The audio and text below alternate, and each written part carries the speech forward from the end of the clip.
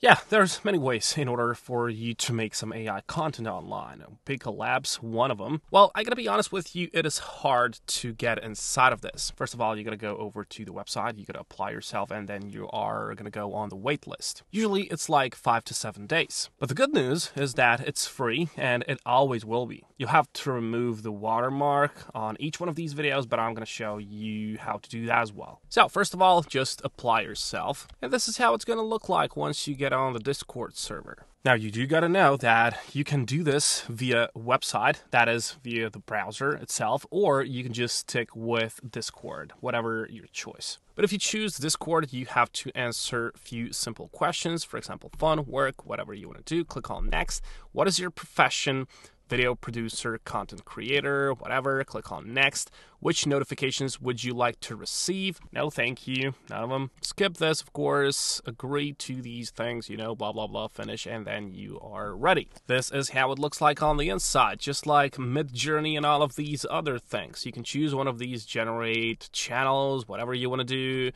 Scroll down to the bottom. But first of all, we have to get the image. That's what we're going to do today. We're going to take the images and we're going to make videos out of those images. For creation of images, you can use Midjourney if you want to pay for it. But if you don't want to pay for it, Leonardo.ai. This is a really good tool, which is free. Everyone is using it, so you don't have to go over and spend money you don't have in order to start creating with some AI. As you can see, it really, really looks good. It's professional. It has a lot of features. You can pay for this as well, but as you can see, as you go inside, you have these tokens which will regenerate each 24 hours, and it's totally enough for us. So this is what I was playing with, and I'll just share this with you. You can use this prompt in Midjourney and in whichever one of these image generation tools you want. I don't know, Stable Diffusion, Leonardo, whatever you want to do. This is a really, really good prompt just because of this. So this is the camera which is like supposed to be used in order to create our image. It's a cool little trick and I suggest that you use it. Here's the reason why. Have a look at this down there. I just created this without using that camera thing, so you can see it is good. It looks good, but it's not cinematic. And we want cinematic. As you can see, this is now what we're looking for. Have a look at this. This is a really good thing. For example, I like this one the most. Let me just show you. You can unzoom this image so it just expands a little bit more. Really good one. It's just like from a certain samurai movie. It's a really good thing. Let me just show you how this can be done in a certain niche. I don't know, maybe I'll just use the model Absolute Reality. This is the best one. Or maybe this photo reel is also good. All you gotta do is to copy and paste this prompt. Just pause the video, click on the generate, and you will get 3 images. If you select 3, if you select 4, you know how it goes. Okay, the next step is going over to Pika. I will take this image as a reference. I will just download this to my computer, and then I go over to Pika, right?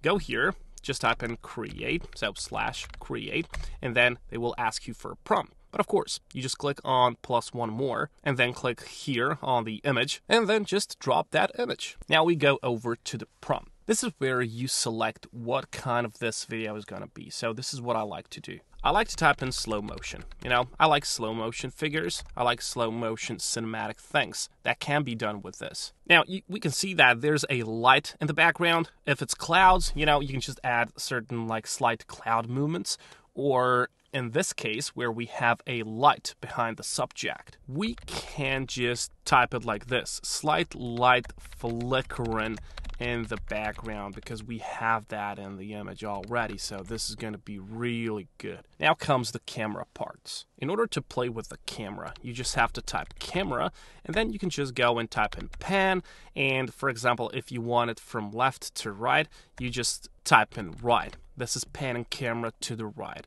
Now you can do it like right up, you can do it like right down, or left up, whatever you want to do. And you can as well go with the zoom, camera zoom out, camera zoom in, or you can even go with rotation. So camera rotate clockwise, So you can play with this in so many ways. It's such a good tool to use. So what I'm going to use now is just camera pan right. Now, we come to the negative prompt, and I know that there's ton of people out there that are scared to use negative prompts. But this is the way. You just go and you type a neg. So neg means that whatever you don't want your image, your video to consist of, whatever you don't want to see in your image, you have to type it in there. So for example, I'll just go with my usual negative prompt and I'll just put that down in the description for you to use. But this is the one. I'll just paste it. So I don't like morphin. I don't like it to be like noisy, bad quality, distorted image, poorly drawn, blurry, grainy, low resolution, oversaturated, and all of these things. So this is the whole prompt that we need to use in order to generate this video. Now we just have to send this command, and of course, after, I don't know, maybe 30 seconds, it's going to be done. It's a really good tool. Let me just show you the result. Now, before I show you the result, I gotta tell you that you can do all of this inside of your web browser. I told you that. You can just go over and you can just put that image in here through the website. All right, and you can just describe your story wherever. But let's go back to our Pika generator inside of Discord. And here it is. Here is our result. And, well, let me just play it for you. Let's see. Let's just do it one more time. As you can see, I don't see the light flickering that much, but I can see my person is moving. Also, the eyes. It's a really good thing. I mean, this was a picture a minute ago. Just think about it, right? It's a really, really, really good thing. Now, you can expand this, you can make it longer, you can make it shorter, whatever. And what people usually do with this one, they make Instagram theme pages based on something like this. Then they just go over and put certain captions on CapCut or Premiere Pro or Canva.com. They just put certain quote over it and then just make Instagram theme page and make a lot of money with it. So that's what you can do as well. Or you can just, I don't know, sell this to other people who are doing that. But this is what we need to remove, this Pika Labs here. In order to do that, you have to download this video. And that is done by clicking here. And as you can see, download. It's going to go over to your computer. And then it's time for this website. It's called Wondershare Pixcut. Wondershare Pixcut has image background removers. It has a lot of these other tools, but this is the one that we need. Remove Watermark.